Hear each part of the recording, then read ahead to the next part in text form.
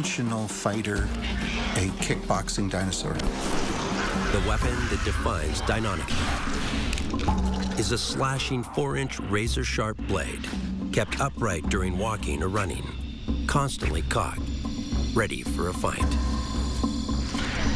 This vicious claw can deliver 450 pounds of force and rotate almost 180 degrees.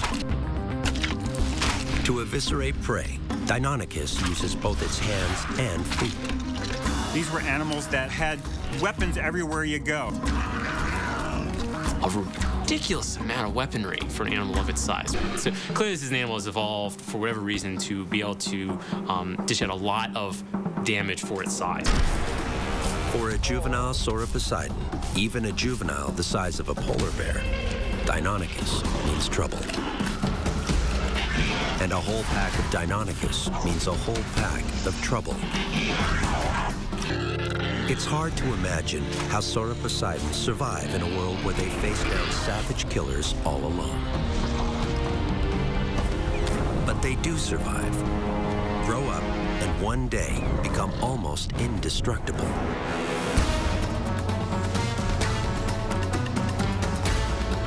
For Tyrannosaurus rex, the most advanced carnivore that has ever lived, the odds are even tougher. A T-Rex nest. The chicks are growing up fast. The female is far away, on a hunt trying to replenish her strength. The male stays behind to guard the roost. There's always this idyllic picture of this female Tyrannosaurus guarding her clutch of eggs. It may have been the male, as far as we know. I mean, the female could have said, "Buddy, you caused the problem. You take care of them." But the male needs to eat too. A warm-blooded carnivore can't last for long without a meal. As scent travels on the breeze, an aroma his brain instantly recognizes. A Triceratops, dead and rotting. Dinner just got one step closer. And the advantage of a carcass is that it can't fight back. There's this debate, was T-Rex a scavenger or a predator? And the answer to that is it was both. Any large animal needs to be able to find food on a regular basis. And these guys were warm-blooded. They needed to eat frequently. But with both parents out searching for food, the nest is left unguarded. Exposed, danger lurks everywhere. Triceratops may be a plant eater, but with a defenseless baby T-Rex around, it'll make an exception. Quetzalcoatlus is the largest flying carnivore in Earth's history. It eats 10 pounds of flesh every day, nearly the weight of 2 hatchlings combined. To survive, these chicks will have to keep a very low profile. The male is on the trail of a meal. A Tyrannosaurus rex can pinpoint the exact location of an odor. Soon, he's headed straight for the dead Triceratops. The sense of smell was powerful in T-Rex. The nerve that goes to the sense of smell is the biggest nerve in the dinosaur head. They could probably tell not just if there was a dinosaur that had walked past, they could be able to tell that that dinosaur walked past 2.5 hours ago. T-Rex's nose, like a laser guidance system, leads him directly to his target. What these advanced senses do not tell him, though, is how his Triceratops died in the first place. The answer to that question is found in the mouth of another T-Rex. It turns out this predator's massive jaws with their bone-crushing teeth able to bite down with enough force to bend steel are just the beginning. It's quite likely that the teeth of carnivorous dinosaurs have rotting meat, little bits of it caught in their teeth, and therefore a lot of bacteria, and therefore an infectious bite. The bacteria would have given T-Rex permanent morning breath. There'd be many reasons you would not want to be around the mouth of a T-Rex, and smell would have been one of them. That bacteria means a bite. Any bite that draws blood can cause a life-threatening infection. Even if the animal managed to survive the wounds generated from the bite, the prey dinosaur would get weaker and sicker, and the predator could then hunt it down and kill it. Chomped by a T-Rex, and you're going down, be it now or later.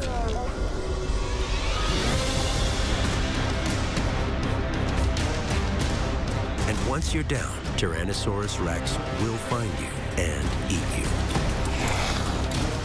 The problem for this T-Rex is that the stench of rotting meat draws a crowd. And while a hungry adult male fights for his share of the spoils, his unguarded hatchlings wait for his return. All while a Quetzalcoatlus circles overhead.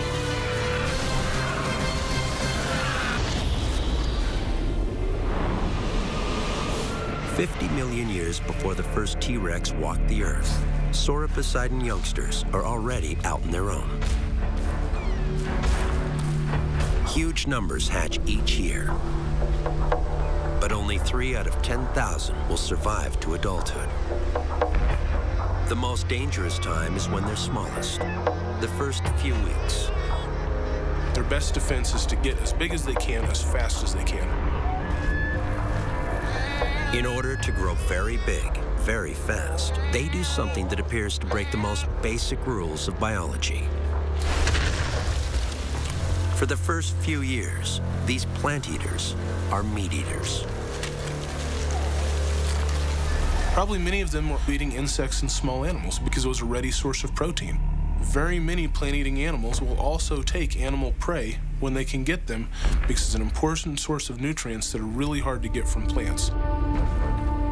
A young Sauroposeidon processes food in an entirely different way than an adult, digesting its food in the stomach and small intestine. It's a digestive process more akin to the carnivores it fears. And Sauroposeidon has another trick for growing to mammoth proportions: hollow bones. Its backbone, neck, and ribs have walls just a fraction of an inch thick.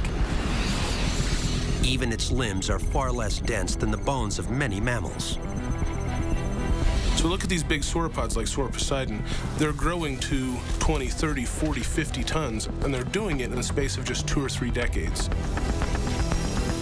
Sauropods grow in spurts, depending on their age, the season, and the availability of food. We know this because their growth is recorded as rings, just like rings in a tree trunk. For the first few years of a Sauroposeidon's life, predators are at every turn. One of the most common, Deinonychus, is also one of the most deadly. Cunning, definitely cunning. Big brain, smart. It's the sort of creature that seems very adept for doing a lot of damage in a very short amount of time. Nasty. Deinonychus is a very, very nasty animal that you meet up with one of these and your chances of being disemboweled are pretty great. For something like Deinonychus, Sauroposeidon would be a great meal. For the herbivore Sauroposeidon, death by Deinonychus is neither pleasant nor painless. It's a kill not unlike today's hyenas, one of the Serengeti's most effective predators. When hyenas bite through the gut of antelope, it just stops. It's functionally dead. While juveniles fight it out in the woodlands, adult Sauroposeidon are, as always, foraging for food. With their tiny brains, they live in a world of oblivion, seemingly unaware of the fate of their offspring.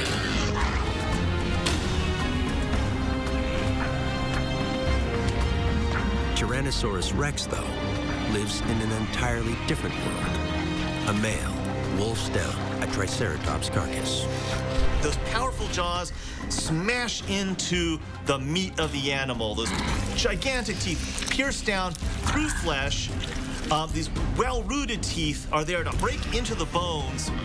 Scavenging keeps T-Rex alive. Maintaining strength is essential. His chicks are depending on him. Left alone, they are as vulnerable as a clutch of baby Sauroposeidon. a Quetzalcoatlus has a voracious appetite. Soaring at 10,000 feet, a sense of smell is useless. This flying reptile relies on its fantastic eyesight to scan for vulnerable youngsters on the ground. It could make the difference between a meal and no meal. It zeroes in on a target. A 3-foot-long baby T-Rex appears on the radar. It's going to need to have fairly good distance vision in order to be able to see just generally where it's going and targets on the ground. This T-Rex is not a killer. Not yet. And these babies taste just as good as any other little dinosaurs that dot the landscape. They would have been just about the right size to be a snack for Quetzalcoatlus.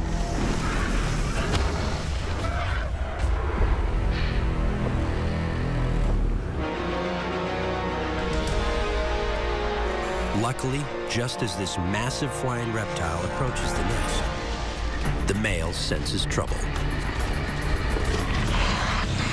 His ultra-sensitive olfactory lobes pick up the distinctive scent of Quetzalcoatlus. This triggers a rush of chemicals to the brain and an immediate decision to return to the nest. But Quetzalcoatlus are fast, and it only takes a split second to launch their 400-pound bodies skyward. The other chicks might just make it for another generation.